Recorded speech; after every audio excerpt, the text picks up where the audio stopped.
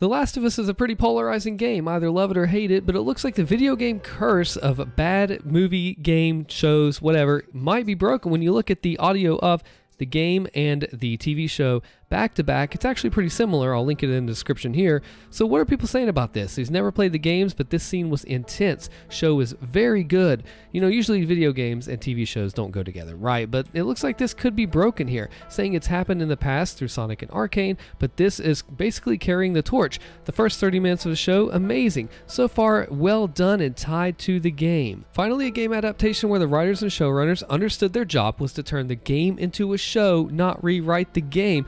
And this commenter is doing the Leo meme here when it comes to seeing all the scenes and how it's all adding up. We take a look at the Rotten Tomatoes score. It's 99% on Tomato Meter and 96 average audience score. Now, of course, some movies that I like on this site are not going to be rated very well, so this is subject to you and what you enjoy, but it looks like it's being very well received to be such a controversial, polarizing game. And the first reviews say it's the best video game adaptation ever made. Let me know what you think in the comments. Subscribe for more.